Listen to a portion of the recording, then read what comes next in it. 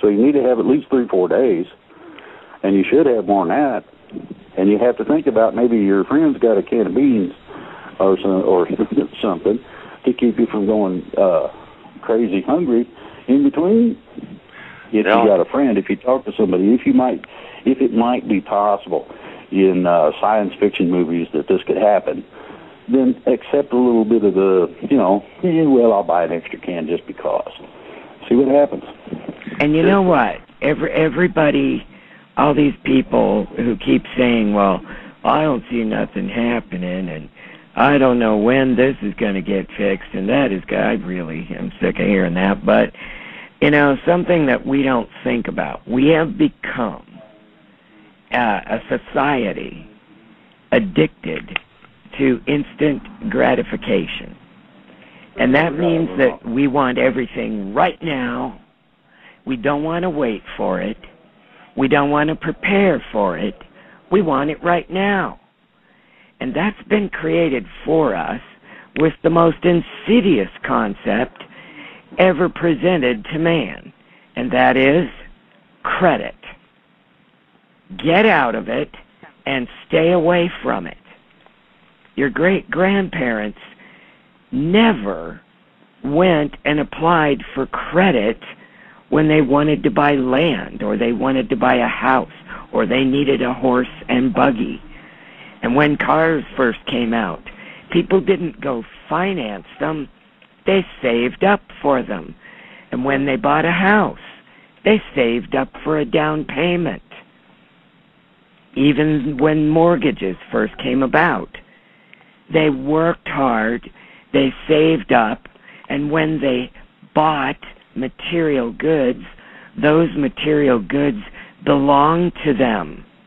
Nowadays, it's instant gratification. You want something?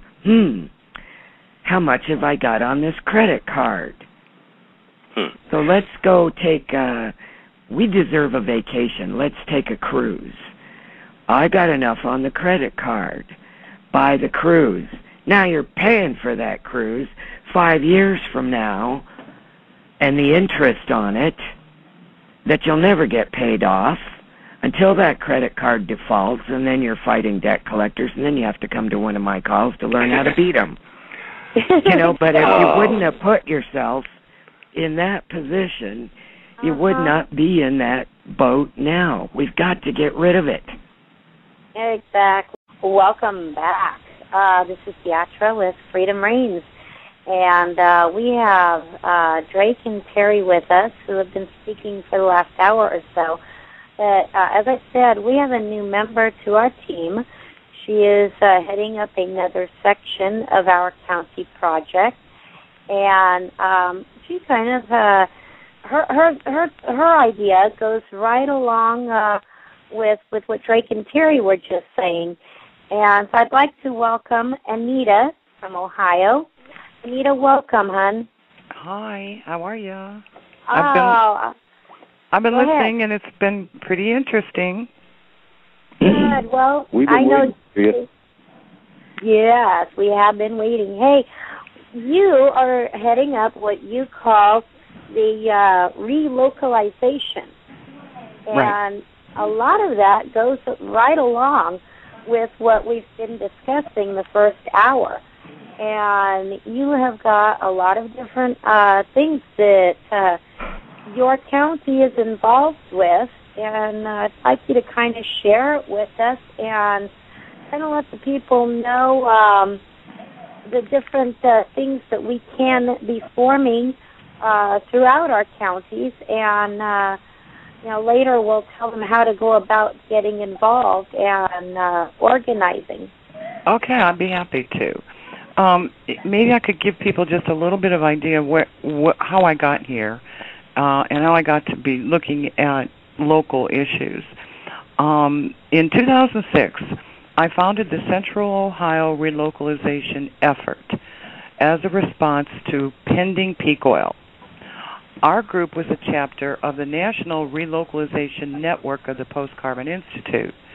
This network, which is now defunct, was under the false assumption that the long-distance transport model of globalization would ultimately fail due to rising gasoline prices and shortages, and that a more local model of trade would be necessary to replace it.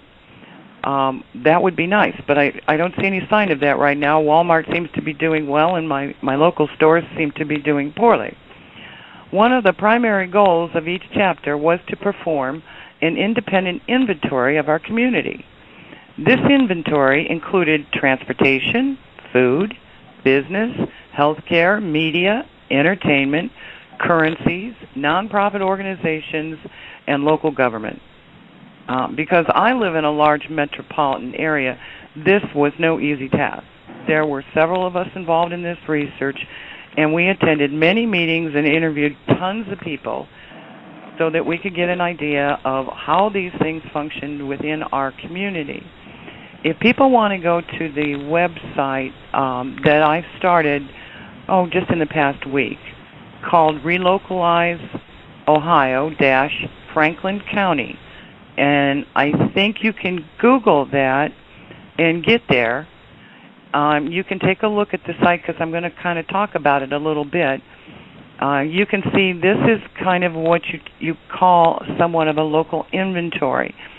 Since Drake and others were talking about food and a garden, I thought maybe you guys wouldn't mind if we ran down some of the local food ideas that we came across.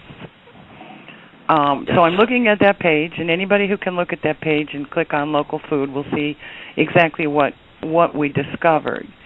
These kind of things should also be very helpful to anyone in any county throughout the country, because some of these efforts, you probably don't know about them unless you looked for them. You wouldn't even know they were there. I didn't know they were there until I started doing the inventory and doing the research. So if you look at the page, the first one is a local harvest. That's a national effort. When you click on that, you can put in your zip code, and it will show you where farmers markets are in your area, community-supported agriculture, which is just a fabulous idea, whereas local growers start their season, and you sign up, you give them money to buy agriculture throughout the summer from them.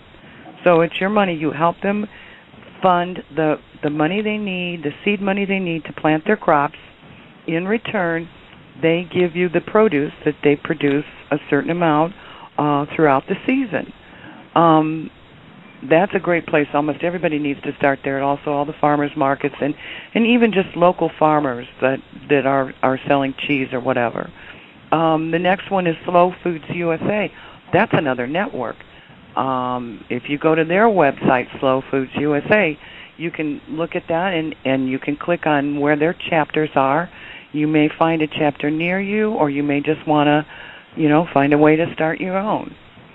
The next one is Local Matters. That is happening right here in Columbus, and they've been up and running since I started this, I think since 2006. But again, if I hadn't looked for them, I don't see them, in my daily routine doing my errands. I had to seek them out, and lo and behold, there they were. I went to their meeting. I met them. They're great people. I can help spread the word about these people, and I can do what I can to support them. The next one is Ohio Ecological Food and Farm Association. They have all kinds of programs to help people with food issues, and they promote sustainable, ecological, and healthy food systems. In Ohio, they did an effort. They don't put it out there too much. Other states, I'm sure, have done the same thing, because I think they've got restrictions from NAFTA or from other places.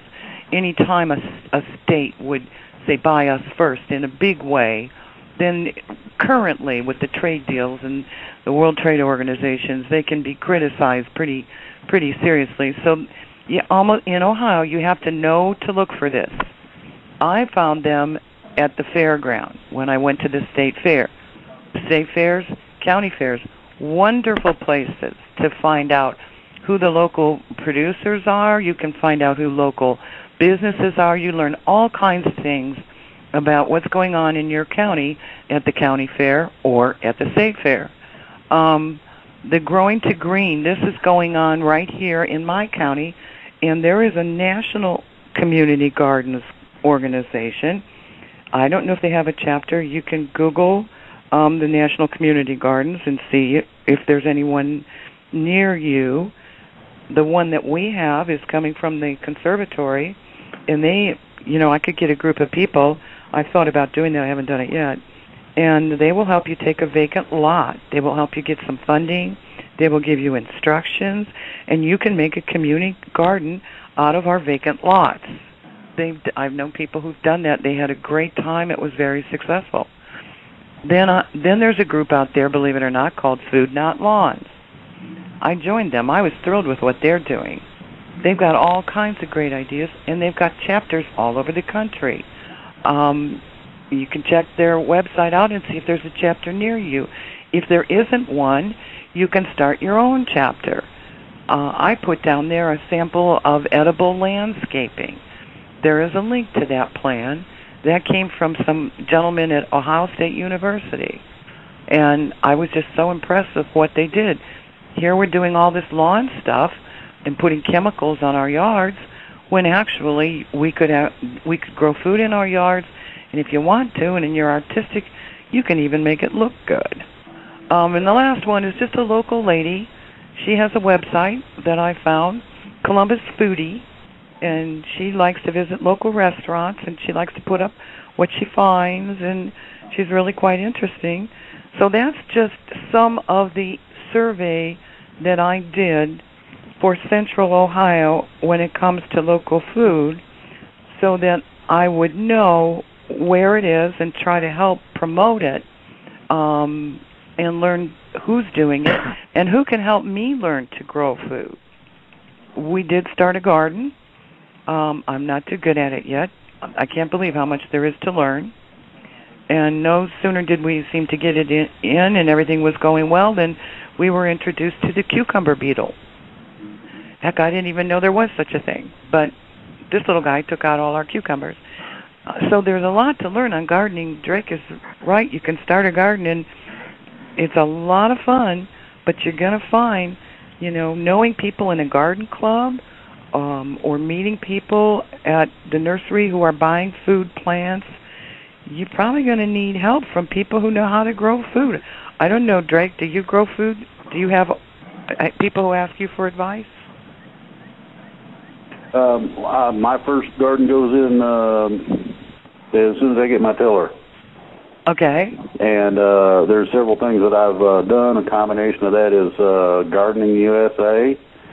It tells you how to prepare soil, depending on what your soil type is, so you can grow something. Then to go along with that, you've got a load of simple books that gives you the basics for how to go about doing different things. I've talked to the neighbors and found out what grows up here. Yeah. Mm-hmm. So there's a variety. I mean, yes, I've grown things before. And there's a learning curve, isn't there? There's several ways to go about it all, and I've got room in my basement. I'm going to put an indoor garden in, so I'm going to have fresh stuff all year round. That's a great idea. So that's a great idea.